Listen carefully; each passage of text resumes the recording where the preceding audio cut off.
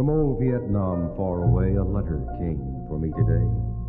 It came from Joe, my only son, and told of things that he had done. Of course, he couldn't tell me much, what with censored words and such. Still, I understood so very well what Joey Boy had hoped to tell. His letter stirred some memories of a soldier boy in 43. I drifted back to yesterday when Joey Boy was hard at play. With tousled hair and naked feet, he kept things bright on our street. Darting about like a harried hound, man alive, how he got around. Every day just when the clock struck 4, Joey showed up at the superstore, bagging food and placing stock. Joey got home around 8 o'clock. Then he'd grab his books, get his lessons read, and then make haste to crawl in bed. And soon familiar words I'd hear, words that pleased a father's ears. God, you've been so good to me. You've really blessed our family. But if you will, I pray that you will help our needy neighbors too. I ask you, Lord, to take them in. They sure could use at least one friend. Now I ask forgiveness for my sins. Bless us all. Good night.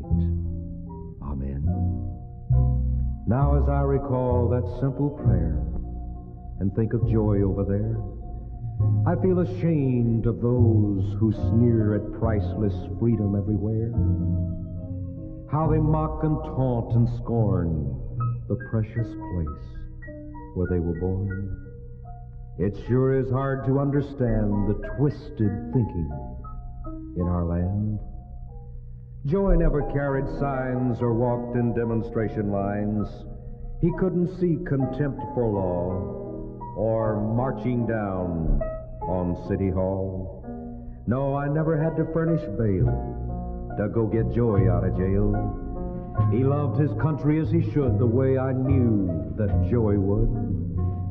We hear so much about Vietnam. I've read opinions pro and con, but high above the noisy din, familiar words ring out again. Give me liberty, or give me death. Ageless words I can't forget.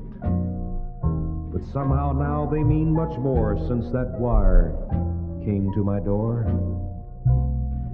But Joey knew, and so did I, that men must fight and men must die, giving all that they can give on some far-flung battlefield.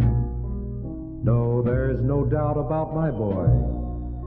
He knew what he was fighting for he gave his all for Uncle Sam and died last month in old Vietnam.